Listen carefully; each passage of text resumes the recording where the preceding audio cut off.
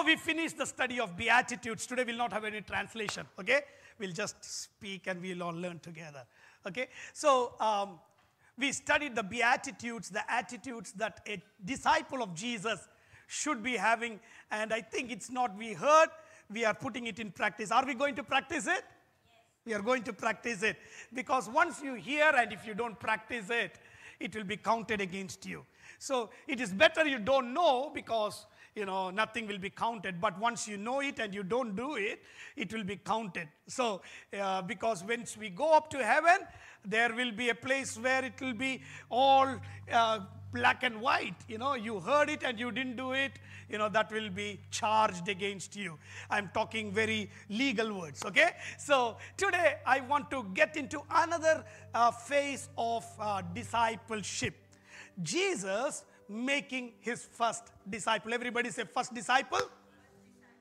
So there should be a first anytime, everywhere. Without that first, you can't get the next.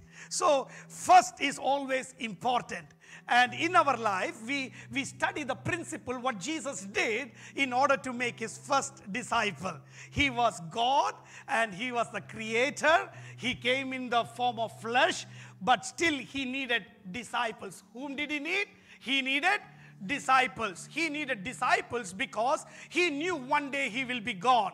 And the responsibility that he is having is to groom these disciples. When he is gone, the disciples will take control and do the things. And what the disciples did is what we see today as a church after Jesus went 2024 years probably now, and we see the church has multiplied. It has become millions and millions of people. It is because of the work of the disciples by the power of the Holy Spirit. So today we'll see into the first disciple making of Jesus. And how many of you like to be the disciple of Jesus? Are you all the disciple of Jesus? As I always said, once you are a disciple of Jesus, your next thing is you need to start making disciples. That is the protocol. So Luke's Gospel is the book that I have taken for the meditation. Chapter number 5 is where we are going to study. Luke's Gospel, chapter number 5. Are you all okay understanding? Okay? Luke's Gospel, chapter number 5. Before this chapter, Jesus knew Simon Peter. He knew Simon Peter because you see in chapter number 4, verse number 38, Jesus left the synagogue. Do you know what a synagogue is? You know a synagogue? Synagogue is a makeshift arrangement for people of Israel because they did not have a temple. When they had the temple, they did not have a synagogue. Once the temple was destroyed, the people were separated and they were scattered into different places. And they needed a place of worship. And in order to worship, they found a place called synagogue. And at least 20 males should be there who were circumcised in order for a building to be converted into a synagogue. Even now, the same principle is operating all over. It's not just in Israel. We have many, many synagogues around the world because the Jews were scattered into different places. Recently, I had a chance to go and visit a synagogue, which is in Kerala.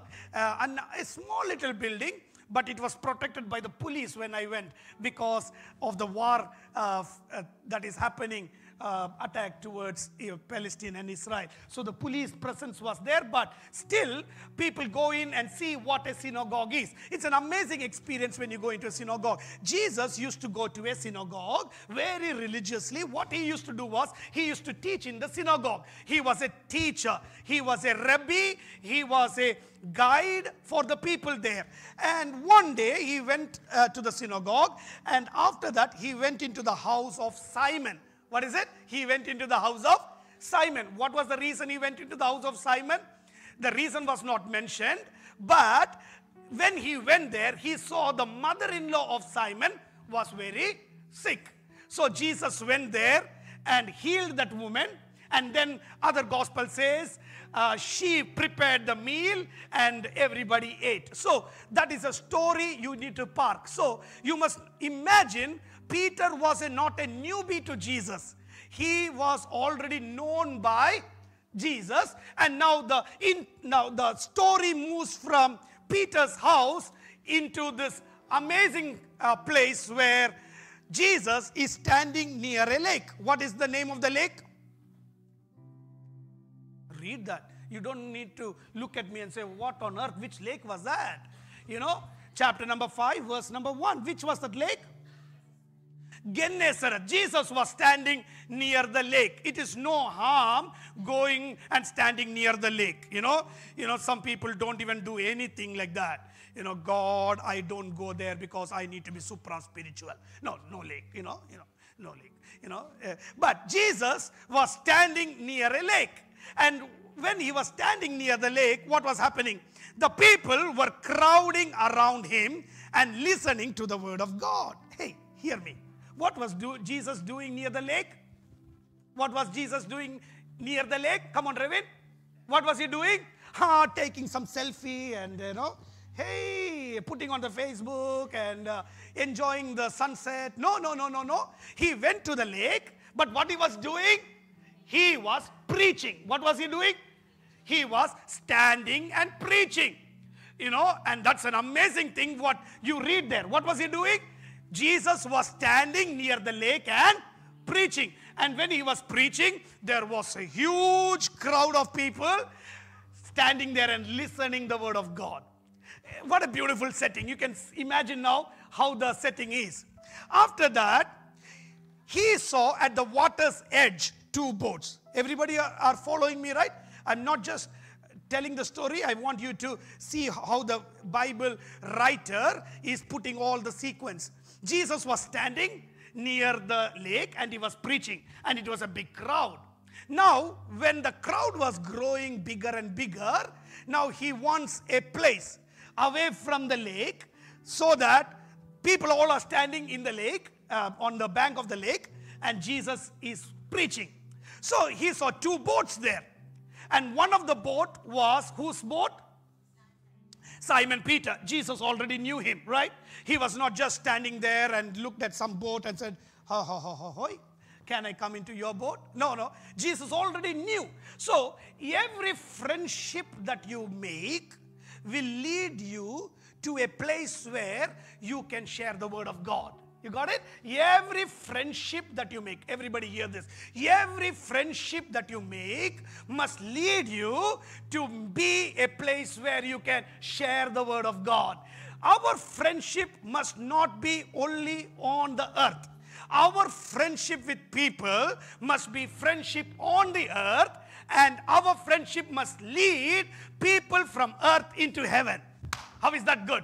You got it? Sometimes we become friends. We don't tell anything to anybody because we will lose the friendship.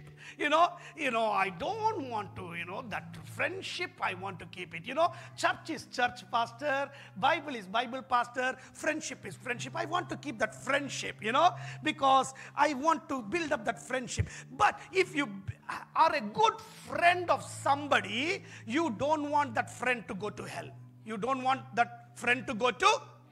One day you need to give that person Jesus.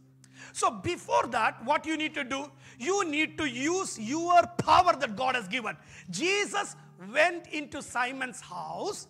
The reason was not mentioned. But in that house, what did he do? He performed a healing. He performed a healing, and the mother-in-law is healed. My goodness. If mother-in-laws are happy, the house is happy, isn't it?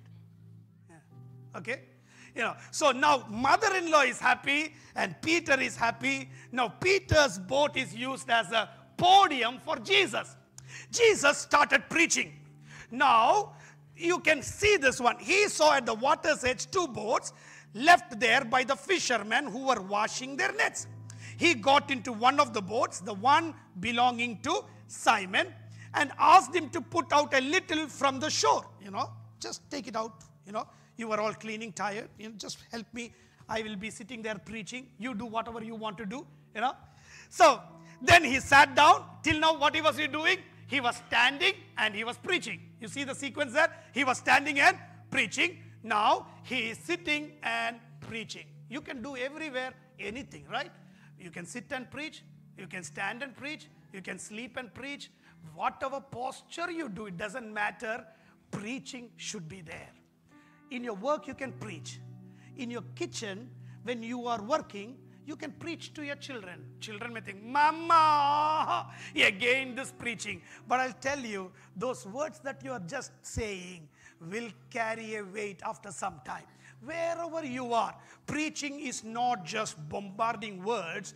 Preaching is a way to communicate. What is the word? Preaching is a word of communication. What you know, you impart is what preaching is all about. And you need to impart it to people. Now, they sat down and now Jesus taught from the boat. So now Peter is such a wonderful man. He saw a healing in his house. Now he's going to see a miracle in his boat. You know, what an amazing personality, right? So now the boat is empty. When Jesus finished speaking, he said to Simon, who is Jesus there? Who is Jesus? He is a miracle worker, right? Already now Simon knows he's a miracle worker. And the other thing that Jesus is, he's a carpenter's family guy. He knows a bit of carpentry skills as well. So now Jesus, after finishing the conversation, he is asking the Simon, put your net into the waters. You need to put your net into the deep water and let you catch some fish. You need to catch some fish. So now the disciple training starts here, okay? Giving the boat is one thing. Allowing Jesus to preach is another. What they already did, they washed the net. They washed the net, they cleaned the net, and now it's home time. They gave an extra overtime to hear the message from Jesus. Now, Jesus is telling, put the net again into the water. What is it? What is it Jesus saying? Put the net again into the water. What will be your attitude? What will be your attitude? We know Jesus can heal. He healed my mother-in-law. Now, he is a carpenter, you know. Till then, Jesus has not proclaimed he is the Son of God. Those days, there were miracle workers. There were people who were performing miracles. Teachers of law used to come home and apply oil and pray, and all those things were happening those days. So, you know, miracle was not just healing. That is a normal thing that can happen. But this is something different. Peter talks to Jesus. He turns back to Jesus and says, Jesus, what is it? Master. You see the word, what is he using? Come on, everybody say master. Master meaning Rabbi, that is teacher, because he was a teacher in the synagogue. Teacher, we have worked all day. What is it? We have worked all night and haven't caught anything. We worked the whole night and we have not caught anything. That is the reality. What is the reality? Explanation is given. The next thing is very important. But at your word, what is it? But at your word, we will put the net. The first step of a disciple is, even when it doesn't make sense to us, just obey the Lord. Just obey it doesn't make sense to us. It is hard to even comprehend. But in order to become the disciple of Jesus, just obey what Jesus tells. So one among the principle of becoming a disciple, being a disciple, is blind obedience to God. What is it? Blind obedience to God. Blind obedience needs a bit of nothing. Just trusting that man. Just trusting that person. And you will just blindly obey. Do you blindly obey God? Come on, I want to ask you very personal question. Do you blindly obey God? Sometimes it is very hard. We obey God, but we don't blindly obey God. What is it? We use our rational many times. We use our rationality many times. It can't happen that way. It will not happen that way. That is what the doctors have told. That is what my bosses have told. It is not going to happen. And let me live the life that I am living. That is a natural life. But today, what I am encouraging each one of you, move away from the natural scenario and look at the Lord Almighty and say, God, I want to obey you blindly.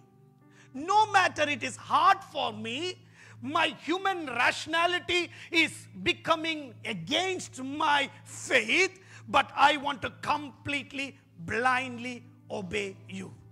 And today I'll tell you, once you blindly obey God, your life will be very different.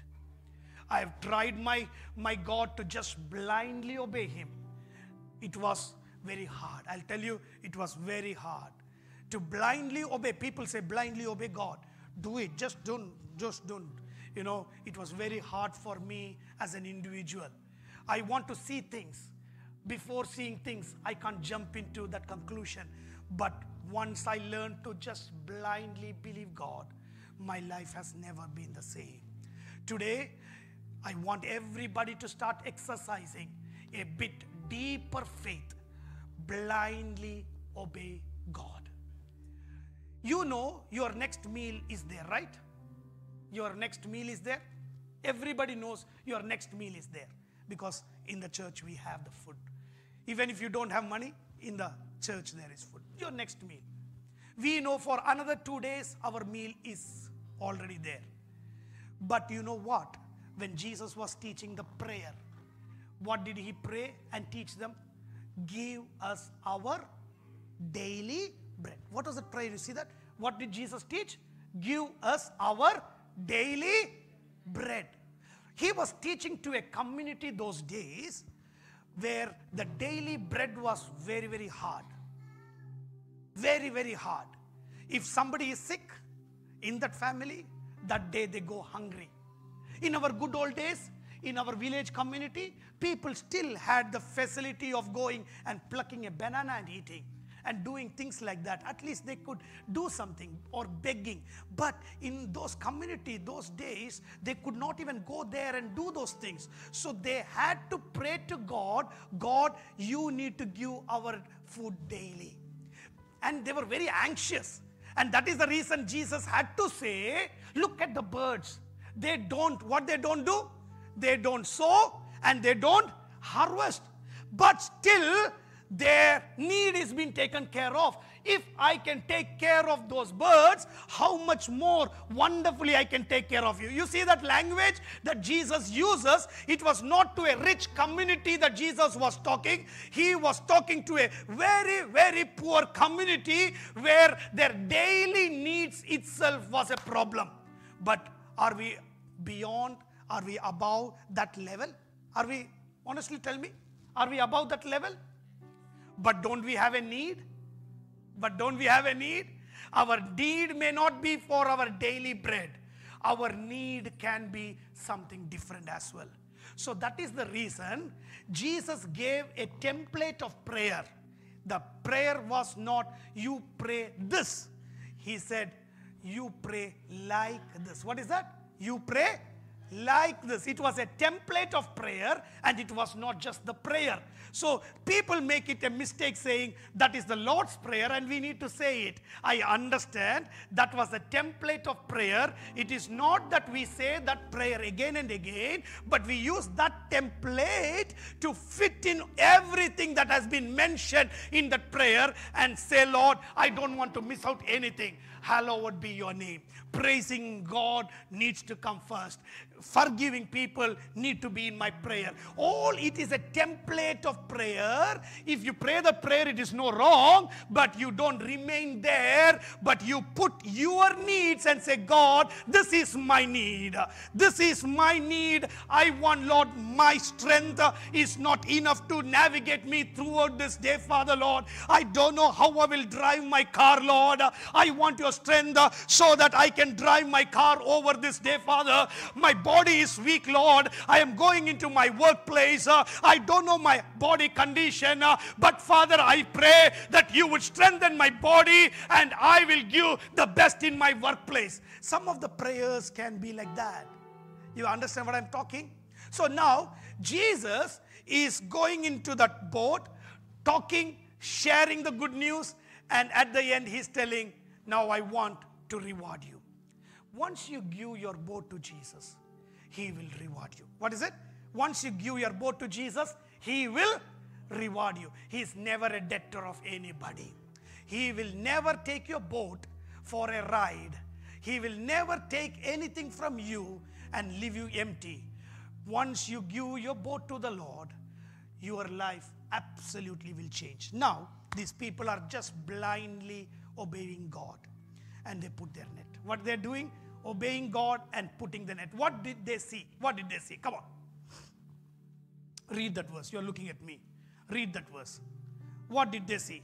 Did they see a miracle?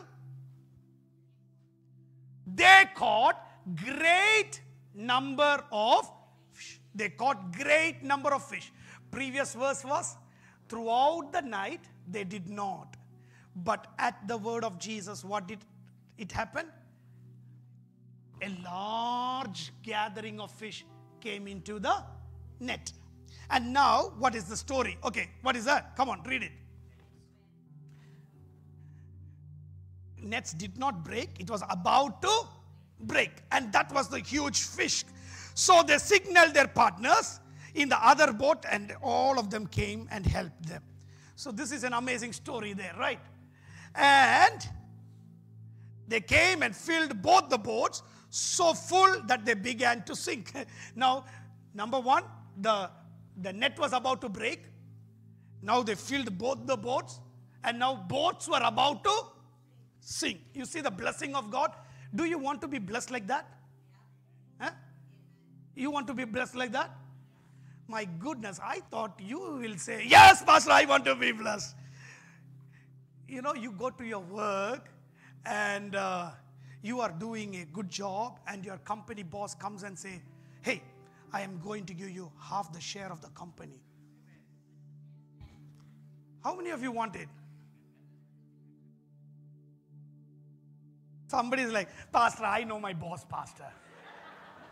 That is, you know your boss.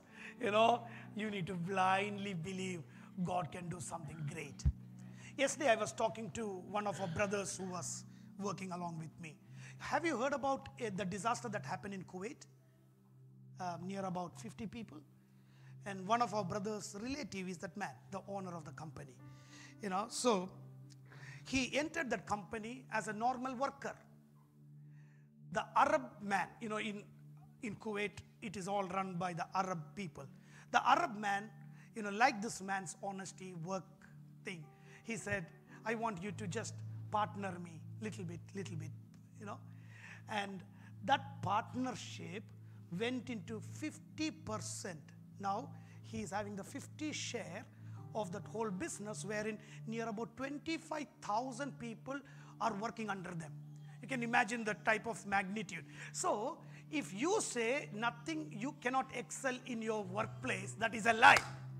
If you believe God, if you honestly work, my God will lift you up.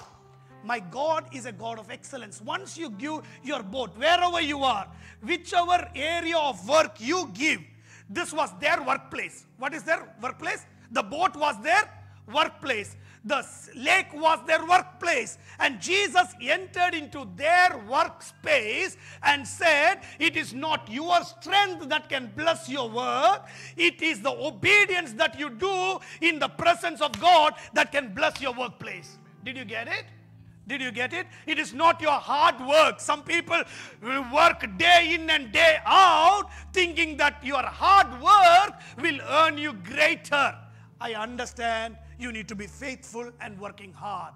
But if you just work hard without the presence of God, that you will be a normal stuff. But if you work hard with the power of God, your boat will start becoming blessed. Hallelujah. Now, one boat is not enough. They started calling the other boat also and started filling up that boat as well. Normally fishermen what they don't do? They don't share. What? They don't. Even if it goes into the water, they are not bothered. Man, I need to be blessed. I don't bother the others, But now their net is about to break. So when the net is about to break, they understood, the other friend also, we can get everybody happy. God will bless you so that you and I can be a blessing for somebody else as well. I'll start off there. You will be blessed beyond measure so that you can be a blessing for somebody. Otherwise, you will be just concentrating on you and your family. But our God is a great God. He will bless you so that you are not blessed individually. You are blessed so that you can be a blessing for many others. And that is the reason I pray for our people. Our people will become businessmen in Jesus' mighty name. Why I pray like that is when you become a business person, for example, Robin. Okay, come in, Robin. Here. I'll just give you an example. When Robin came into New Zealand, the only address he knew was me. I picked him up from the airport, brought him home, started the journey. How many years back? 10 years back. Not too many years back. 10 years back. He went through a horrible scenario. He was given a job by one of those people here as a barber. He's a barber. He's a hairdresser. So a job was given to him. And you can imagine my hair, all he cuts. You can see my situation. But a good job he's doing. Now he uses my hair and say, what shall I do? I say, catch one by one and color it. So hard work. So once he got this place where he was working in Panmure, there was only one day his visa was expiring. Rob in those days never knew anything. He gave his passport to his boss. In the good old days, they do that. They give the passport to the boss. The boss will give to the agent, and the agent takes care of the visa. So Robin had given his passport to the agent. And, he doesn't look at anything. He did not even know his visa was getting over. The boss comes to him and says, only one more day for you. And what happens? Where is my passport? No visa. And the boss says, if I give you the visa, I know one day you will put a barber shop and you can become a bigger fellow. So what I did was, I kept that passport in my cubby and I did not put it for the immigration. Can you imagine people can be that bad? The jealous people can be very, very bad. You don't know how it can. The one day, and I'm getting a call from this young man crying on the phone and saying, Pastor, I don't know what to do, Pastor. I don't know what to do. My boss has cheated me. I said, son, don't worry. My God will never fail. And immediately things started happening. He went to Wanehanga. There was one Arabic guy who said, I will give you a job. Those days barbers were in quite a good demand. He said, I will give you a job. But we don't have time. It's just 24 hours. I said, bring the papers. Brought the papers. Put it to the immigration. And you know what? Then there was no stoppage. And that visa came through. God's grace. It's an amazing grace of God. Then God gave him a desire to put a business. He put a business. Through that business, how many people are blessed? How many families are blessed? One among the families here, sitting here, they are believers. They are worshiping the Lord. And they said, we want to worship the Lord. And he said, Sunday, go off and worship the Savior. You see, when our people become men of God of integrity, God can bless them. Come on, son. Hallelujah. I'm just giving you an example of how God can use your blessing. Meaning, it is not that rocket science that everybody will be blessed without having any problem. We all go through problem. We all go through those situations. Now he understands how hard how problematic visas can lead people into. And last week he called me up and said, I got one family from Malaysia. They were supposed to be here today. They are not here because the children are sick. They came here on a visa. They don't know what to do. They are quite elderly people, no job.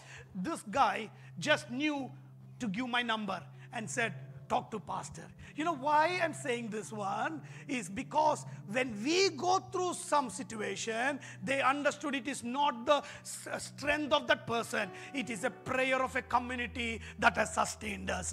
Hallelujah. When God does something marvelous, never be selfish to yourself. Let the ball roll over. Hallelujah. Let it keep rolling and filling other boats. Imagine our church is filled out with 100 business people. How many families we can cater? How many families will be blessed? How many people in New Zealand will be blessed because of our church? I was talking about one family that serves the Lord who has given job for 25,000 people, and I believe you and I can become like that. Can't we?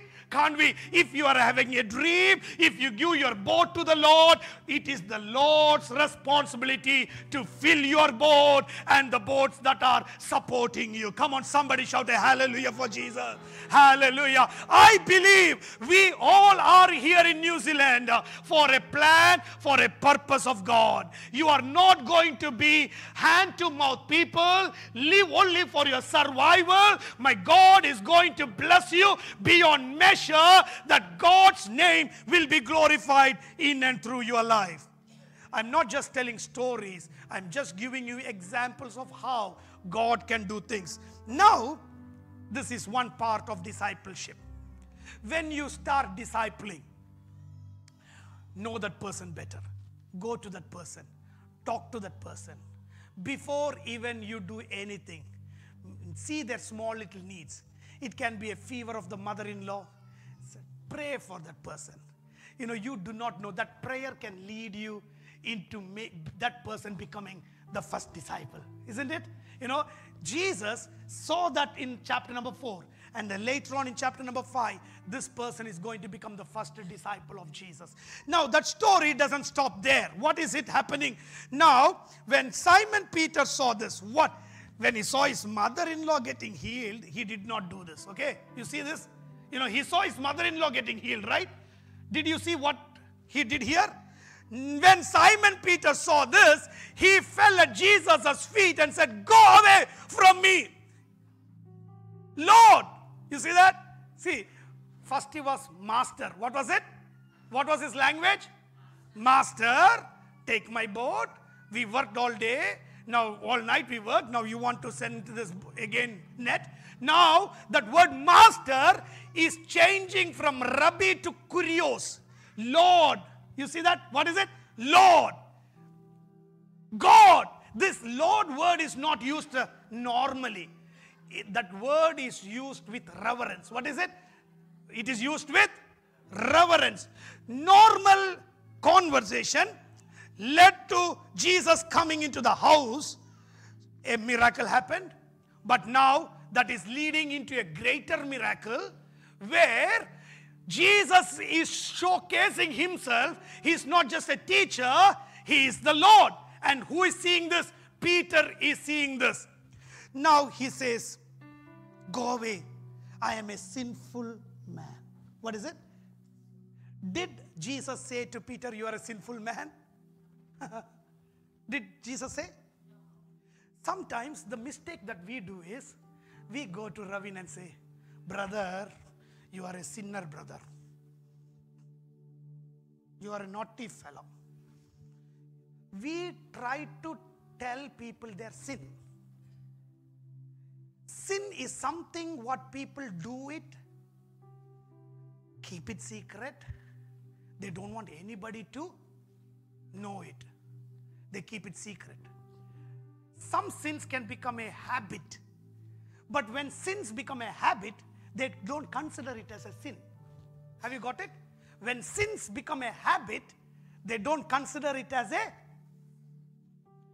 Beating your wife is a sin.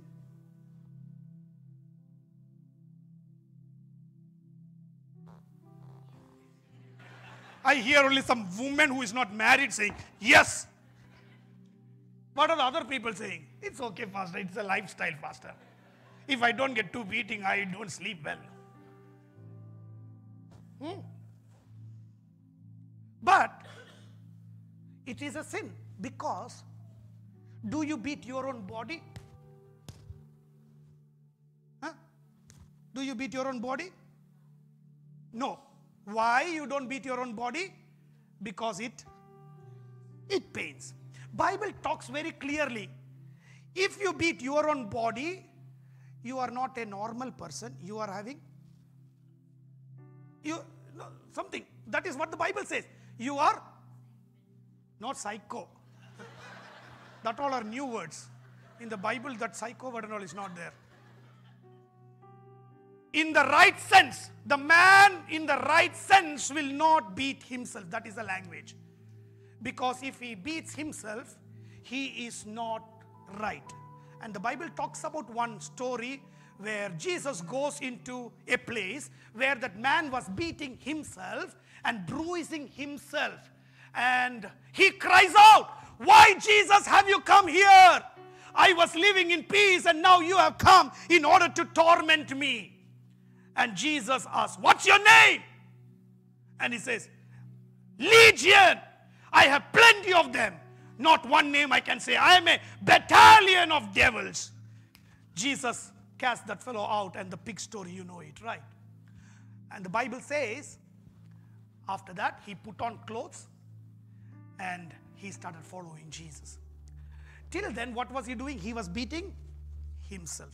So, now when you get married, your wife, your husband is not away from your body. They become one with you. You become one body. You got it? The principle, you got it? You got it? Husband, wife become one body. They are not two, but they are. Everybody say, but they are not two, they are. So that is the reason why Sharon is not happy with it. You both are two different people. So that is the reason Christianity does not allow husbands or wife beating each other. There are cultures that supports, but now the world has become quite strong. No physical violence is allowed in any shape, in any form. But in the good old days, people used to keep quiet. And they say, his father also was like that. Grandfather also was like that. So he also will be like that. His child also will be like that. You don't think only men beat women. Women beat men also. I've seen some families, one woman was jumping on one man, pouncing and beating, and the man is saying, "Please leave me." And the woman says, "No, I'm not going to." And then bashing. And I was thinking, goodness, what on earth the world has become. You know, it is not. You think beating is not just one side. Beating is every side. But if that sin becomes outside and everybody knows it, it becomes a part of your lifestyle. That is the reason I say, once that anger you dominate and you overcome it, that the chain of habit that the devil wants to put upon you will be broken in Jesus' mighty name. Even alcoholism is like that. Even smoking is like that. Adultery is like that. Anything that you do within inside, if you publicly expose it and you feel no shame of it, it becomes a habit and it no more becomes a sin. Sin is something that you do and you don't want anybody to know it. You understand? That is sin. Now, don't talk to anybody about their sin. Who is going to talk about their sin? The Holy Spirit is going to talk. Right? You got it? Holy Spirit is going to talk. And when the Holy Spirit talks, you will not get pain, but there is a transformation. You got it? You got it? I don't want to make this pulpit as a pulpit where I preach making people, you are a sinner and you are a sinner. No, I want to talk about the word of God. And when the word of God is spoken, it will trigger in you and you will come out and say, Father, I am a sinner, Lord. I am a sinner. It is the Holy Spirit that can make us feel what we should really feel. When the devil will say, it is okay, son, it is okay, that is a part of life, because he knows when it becomes a part of life, he will get you forever into hell. So the devil will say, it's okay, it's okay, it's okay, it's okay, you be like that. But the Holy Spirit will say, son, no, that is a sin. What you're looking at the internet is a sin. It's not normal. Other people don't see that. No, don't do that. Don't do this. Don't write like that. That's a sin. When the Holy Spirit immediately ministers, you need to cry out to the Lord and say, Lord, I am a sinner. I will never do that. You see that? That's a sign of a disciple. You got it? That's a sign of a disciple. You don't want anybody to pounce on you and say you're a sinner. But the word of God, when the word of God comes, the miracle of God happens. Your blessings, what God is doing in your life, will not make you feel just comfortable. You will not be like, oh my goodness, how many fish I got. I will enjoy this. No, even the blessing that God pours upon you will make you evaluate yourself and say, I am not worthy for this, Lord. I am not worthy, Lord. I am not worthy. Now, what Jesus says, for he and all his companions were astonished at the catch of the fish they had taken. And so were James, John, the sons of Zebedee, Simon's partners. Who are the partners of Simon there? James and? See, all the disciples that Jesus is going to have, all were there in that setting. Now, the next step is happening. Then Jesus said to Simon, read that verse. Come on, everybody. Then Jesus said to Simon, don't be afraid. Don't be afraid. He was very afraid. He has never seen such a big catch. He was really afraid. Don't be afraid. From now on, you will fish for people. You will fish for people. So, from him getting blessed to another journey where he can become a blessing. So I'll take you to the steps of discipleship. Are you okay with me? Now the story is almost there. Now, the first step, what Jesus did to make Peter the disciple. The story that you read. Come on. Have a relationship. Come on. Everybody say, have a relationship wherein you can go into their house. You can go into their house. Build a relationship with people. The first and the foremost step to make disciple is building relationship with people. Next one. Okay. Don't be afraid to ask a favor from anybody. Don't ask. Don't be afraid. No, Jesus is the master. He's the creator. Why does he need anybody's boat? Asking a favor of anybody is not a wrong thing. Asking, saying, hey, can I come and have your house as a house of prayer today? Can I ask? I want to ask, can I use your house today to pray with you people? Have you ever done this with your friend? Have you ever done this with your friend who is not a non-believer? Becoming a friend is one. The second step, don't stop just becoming a friend. The second step is going there and using their facility to speak the word of God. Using their house as a podium or a place where you can share the word of God. Use that. The third one is just don't walk without praying blessing upon them. Just don't walk out saying, I used your facility, thank you. Next week also will come. Next week also will come. Some people are like that. They'll become a pain everywhere. One day they get dosa, next day also they'll come dosa. Then, you are using every friendship not to fill your tummy. You are using that friendship so that that person can be blessed. It is not you getting blessed. You are using the power that is given in you to translate the blessing God has put in you to bless somebody else. Are you okay with it? So you are building a friend so that not just because you want to enjoy the fellowship, Pastor, nobody is my friend. I go there, enjoy lifestyle and come back home. That's okay. That is okay. But that is not discipleship. When you want to make disciple, use that house or use that place to bless the other person. When you go to the other house, just don't go empty-handed. Just don't go empty-handed. Okay? Simple. Going to somebody's house to pray. Just take a cup of something or a bottle of something or a pack of something. Be a person of blessing. That person must never feel you are a liability. You must be a blessing for somebody. Hallelujah. Jesus fulfilled that. And then you ask, what shall I pray for you? Hey, are you okay? When I came into your house, is everything okay? Can I pray for your house needs? And believe that when you pray, the house will be blessed beyond measure. We can do that. Only we can do that. Nobody else on the planet Earth can do that. You and I can do that. You can fill that empty house with blessing, because you are not going alone into that house. You are going with Jesus into that house. Hallelujah. Hallelujah. That is the reason I say your gathering should not be a social gathering. It will convert into a spiritual gathering. Social gathering should turn out into a spiritual gathering. And now what is happening? Once the miracle has happened, you don't need to do anything. You don't need to ask them to fold their knees. You don't need to ask them to lift their hands. You don't need to ask them to cry out. You don't need to ask them to say any prayer. They themselves will do it.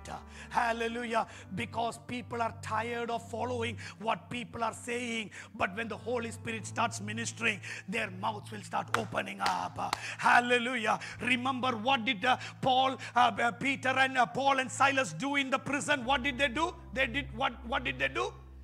They were praising God in the place that they were put. They were praising God. They were worshiping God. They were adoring God. They were not cribbing. They were thanking God. What happened? The prison started shaking. The door started opening up. At the end of the story, the jailer, meaning the boss, the jailer is coming and trembling. And he's asking this question, Master, can you tell me what should we do to be saved? You see, the question is coming from them. Nobody is forcing them. Nobody is forcing the jailer. But the Holy Spirit is converting some things so that that jailer can be changed.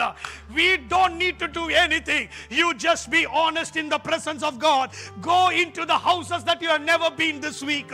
You go and pray for situations. You don't be a miracle worker. The one within you is a miracle worker. You don't need to do anything super. The one inside you is the supreme God. You don't need to do anything magical. You don't need to show yourself as a superior person than the other. Jesus never showed anything. The performance of a miracle led Peter to say, "You are the Lord," and he bowed down in front of Jesus. And the next step is filling their boats for blessing is one. And then talking to them and saying, why I did what I did. Why I came to your house. Why I developed a relationship with you. Why I prayed with you. Because I love you. I want you to be in heaven. Because one day will come, I will be gone. I will be gone to heaven. I don't want you to miss out. I want you also to come to heaven. Do you want to have your friend come to heaven as well? Or do you want your parents to come to heaven as well? You need to go into their house. You need to start doing what I did. You need to start praying. How did you feel when I came in? You were not comfortable, right? When I started praying, you did not believe that there will miracle happen, right? When you go into somebody's house as well, you may feel the same thing. They will feel the same thing. But you know what?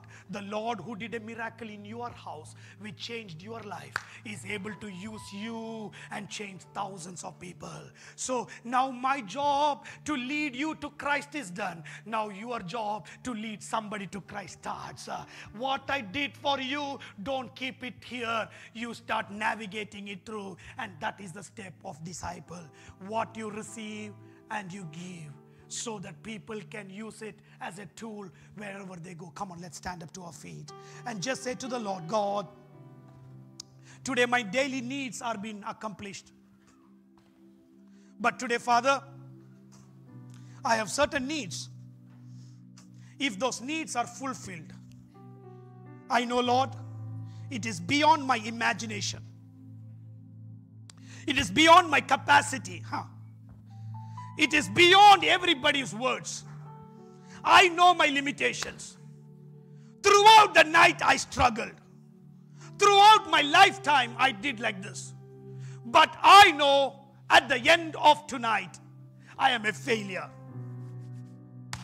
I used my skill set. I did everything, thinking that I will catch at least one. But I have become a failure. Is there anybody here? Is there anybody here thinking that they are a failure?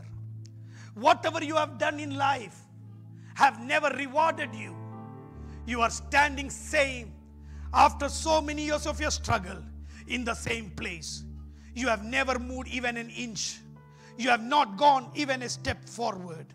Today I am talking to that spirit that is within you, that is making you feel depressed, that spirit that is making you feel annoyed of yourself, that spirit that is making you feel upset over every situation. I rebuke that spirit and I pray that the Holy Spirit will come into you, who is a comforter. I said comforter. The Holy Spirit will comfort you. He will guide you. He will teach you. He will strengthen you. Now, if your boat is empty, I am believing along with the rest of the people here, Jesus is getting into your boat. Hey, come on, somebody see here in your spirit. Hallelujah. Jesus is coming into your boat. He is sitting in your boat. Hallelujah. It's not the pastor's voice. It is not anybody's voice you are hearing right now. It is the voice of Jesus you are hearing in your boat which is empty. Jesus is coming in. He is asking you permission. Can I come, my daughter, into your boat which is empty? I am coming into your boat right now. Are you allowing me to sit in your boat? Hallelujah. Are you allowing me to come and spend some time with the word, with that anointing of the word in your boat? Are you allowing me so that I can be a blessing for somebody using your facility? Can I use your house? Can I use your workplace so that a prayer meeting can happen? So that a blessing can follow through? Can your house be a house of blessing? Are you willing to open up your heart? Are you willing to open up your life? Right now you may not see anything. You may just see your friends, John, James, sons of Zebedee. They were there with you as partners. But they are all the only ones you are seeing right now. But after a few seconds, the Holy Spirit is going to minister. And your net is going to be filled in Jesus' mighty name. Your finances are going to be a blessing not only for you. It is going to be a blessing for somebody. Your house is not going to be a blessing for only your house. It is going to be a blessing for somebody else. Your food that you are having is not just going to bless you. It's going to bless somebody else as well. Hallelujah. Father, in the name of Jesus, come on. I'm praying prophetically upon some people who are having emptiness in their life. Oh, Rabba Shagadala Rabba. Pray along with me. Pray along. There is an impartation happening right now. There is an impartation. Come on, music. Come on. I want the musicians to just play it out for the Lord. I can sense that there's an impartation of the Holy Spirit that is moving here. An impartation of blessing because Jesus is in your boat. He is sitting in your boat. He is right here in your boat. He is doing something marvelous. He is doing something great. Don't be disappointed, child. Don't be disappointed. Don't be worried about the things that you did in the night, because in the night nobody will see what you caught, but my God, when He does something for you, He will do it in the broad daylight. Jesus could have come in the night and did a miracle, but in front of the crowd, in front of people that are seeing, in front of your partners, in front of your colleagues, in front of your same family members, my God is going to do something marvelous. Are you obeying God right now? Or are you just working on the moments that God does? Even if it is so, you are going to have a change in your life. It is going to be an absolute different Sunday morning where my God is going to change your barrenness in Jesus' mighty name. Your emptiness are going to go. He's going to fill you. The next step is so marvelous. Jesus says, now you saw what I did. In the same way, you are not going to catch one fish, two fish. It is not by your strength, child, you are going to catch any people. You are going to catch people. Now you understood you are a failure even to catch fish. How much more you will be a failure to catch people. Now you know who you are. Peter, James, John, hear me. You are no more going to be people who catch fish. You are going to catch people. Not one, not two, in thousands. That word of God came so vividly, clearly on the day of Pentecost. When Peter stood up, he preached a simple message. A simple message. The Holy Spirit worked on that message. 3,000 people accepted the Lord on one day of message. How marvelous was the transformation. Today, the next step is very important. Peter left his boat, left his net, left everything and followed Jesus. Some people, they want blessing of God. They want their business to be blessed. They want their house to be blessed. That is the end of their story. But God, Jesus is not just for your material blessing. Your material blessing will transform into that spiritual blessing, wherein you are able to live everything. Hey, I said live everything. Live everything and follow Jesus. I'm not telling you to resign from your job and just walk off. I'm not saying you to throw away your business and walk off. But your priority towards that must be resigned, and you need to walk into the priority of God. Your priority towards the things that you do for the world should be done and dusted. Leave the net, leave the boat, and just follow Jesus. Are you willing to do that? Are you willing to do that? Then your journey, our journey, will be marvelous. This is what the Holy Spirit was ministering to me all these days. Father, I want to just do your will. Will to serve the Lord, love the people around me. Be a man, be a woman that can make a difference as a family, Lord. Come on, let's pray together. This is your moment wherein you can surrender your life and say, Lord, my priorities have changed over years. But today I'm coming back to the priority where it says, I need to just follow you. I'm just following you, Lord. Following you, Lord. I've seen enough of your blessing. Father, nothing is going to hold me back. Even you give me thousands of fish, that is not going to hold me back. Even you get me like 10 boats of fish, that is not going to hold me back. Because I know the Lord whom I serve is greater than the fish that is in my boat. The one who is before me is a greater creator who can do anything for me, Father. I bless you, Lord. Let us thank the Lord for the word that God gave. Dedicate our life and saying, God, I'm going to use my relationship, my contacts this week so that I go and speak the life of Jesus. Talk about Jesus into somebody's life. Let's pray together. Father, right now, Lord, I thank you for this beautiful morning where you gave to us to come and hear your word. Talk about how you made your first disciple. Father, help us to make one disciple for your glory, Lord. One disciple for you, Lord. One disciple for you, Jesus. Help us, Father. In our weakness, you will make us strong. Help us to do that, Lord. Thank you. Bless you. In Jesus' mighty name we pray. Amen.